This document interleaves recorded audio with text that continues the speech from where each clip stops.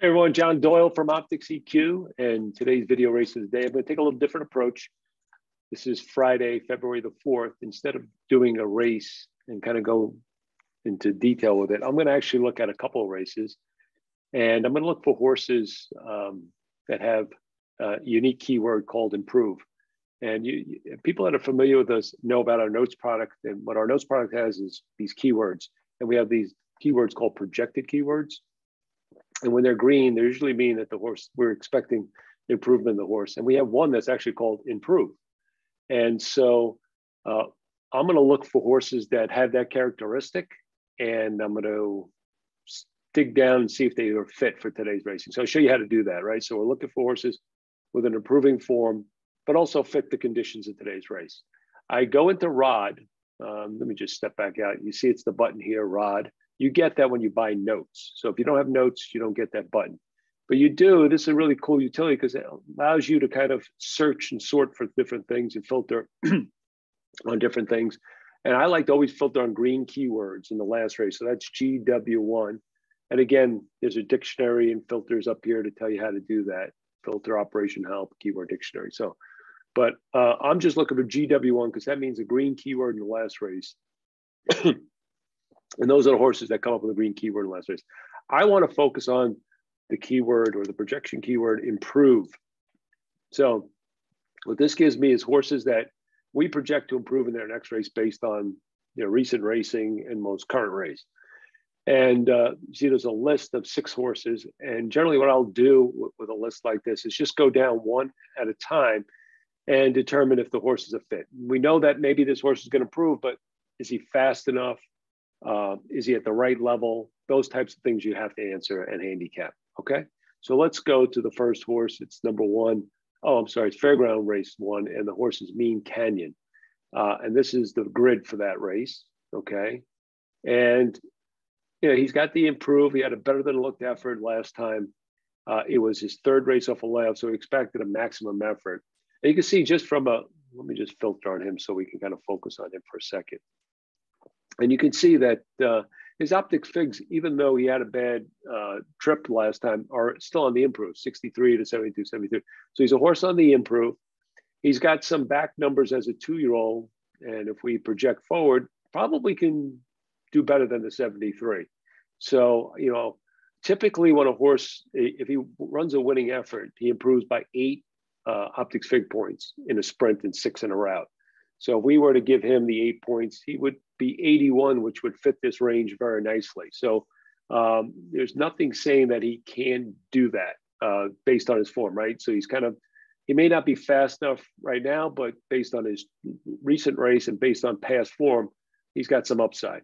From a class perspective, I'm going to just go into class competition. It's a little bit below in class, but not dramatically below in class.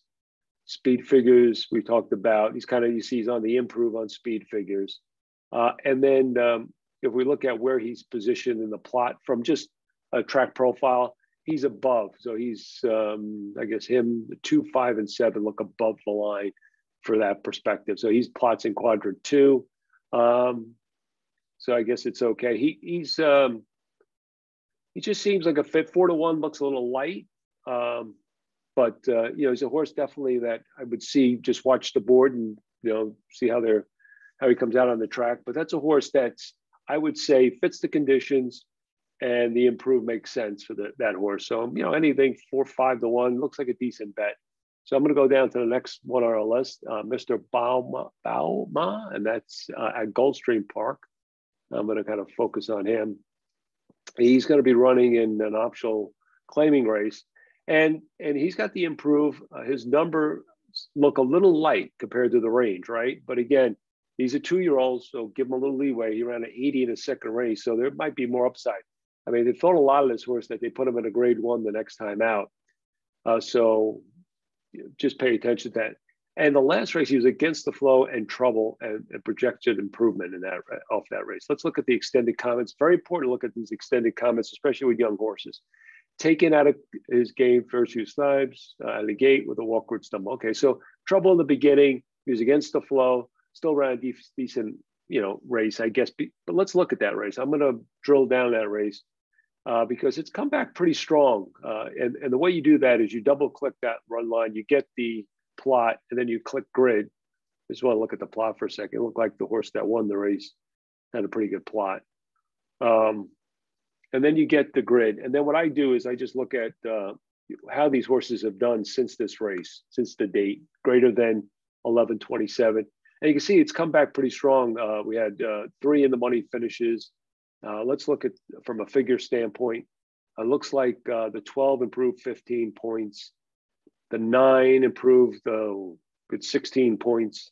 The 8 improved 2 points and then another 6 points in his third start. Now the 7 regressed, but that was he went to turf and he was in a stakes race. So I mean, just in general, this race looks pretty strong. He's coming out of. So there is upside there. Again, if we go to that projection, he had trouble in that race, and if he can improve 8 points maybe on some of his 80 here, he could put him in 88, puts him in a contender position, and he's going to be a good price, I think. He hasn't run since 69 days. I looked at his raw workouts, and they're pretty good. In fact, his last workout is sensational, 4 out of 133. So looks like he's training forwardly. He's going to be a big price in this race, but another horse kind of fits the conditions. A little bit of a stretch, but you got to kind of give that some leeway when you're talking about the price. And obviously, this horse has got talent. And so that's someone to consider. The other thing to consider in this race too, I noticed, is in the field, there's not much in the way of a lot of turf routing. A lot of these horses are sprinting. Turf dirt. A lot of these horses are sprinting. So, I mean, there's a couple of horses here that have won at a mile distance or better, and he's one of them. So another thing to consider when you're comparing speed figures sometimes, you may be comparing sprints to routes and so forth. So Mr. Bauma is a horse that you want to consider as a tough name. So a horse you want to consider at Gulfstream. So another horse that kind of fits condition might be a price.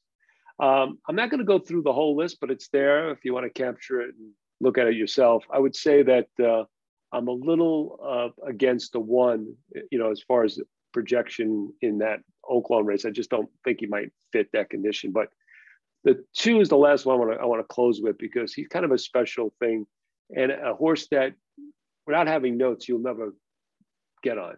Now, he may not run, but sometimes these horses don't run, but sometimes when they do, they're really boxcar kind of horses. I don't know what the morning line is on this horse yet. Didn't have it. But number 2, Garatoff.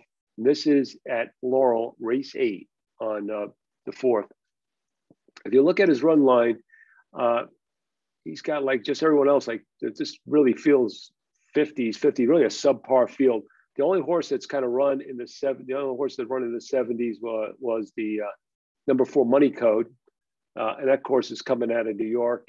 And he had flow in the last race. Just really hasn't shown much upside, this horse. So they kind of shipped him, they dropped him. He didn't get the win, even though he got flow. So, they shipped him to New York, try to, I guess, get the money there, sneak him in. But it's kind of got a little progression. I guess he could be the favorite, but nothing exciting about him. And the other horse that ran 70 just kind of ran a big race, again, at Aqueduct, and now they're shipping him. So those are 2 horses that are going to take the money. Everyone else is pretty, 50s and so forth.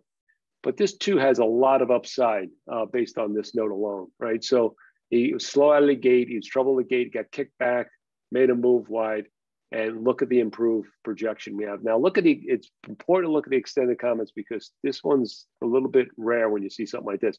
A bit reluctant at the gate, climbing terribly to the dirt in his face, made a subtle middle move, wide move, should improve dramatically. So there's a projection for a dramatic move, maybe a 15, 20 point move, which would put him into contention here. What's probably going to be a really big price. Okay, so that's a horse you want to look at, an improve from OptixNOTES. And he is dropping a little bit in this race, going from a 25 down to a 16. So pay attention. Garatoff in race 8 at Laurel. So again, use notes, try to kind of help you, at least as a starting point, maybe to find horses that might be on the improve, using the green keywords and improve. and then be able to drill down and make sure the horses kind of fit their conditions or project to fit their conditions. You know, it's a subject. Some of that is subjective, but at least it gets you on horses that might be on the way up versus horses on the way down. Okay, that's John Doyle from OptixEQ, and next video is going to be our race analysis for the big races on the weekend for the Kentucky Derby. So I hope you'll listen to that. Remember, come see us at OptixEQ.com, and also subscribe to our YouTube channel here. I'll see you soon. Thank you.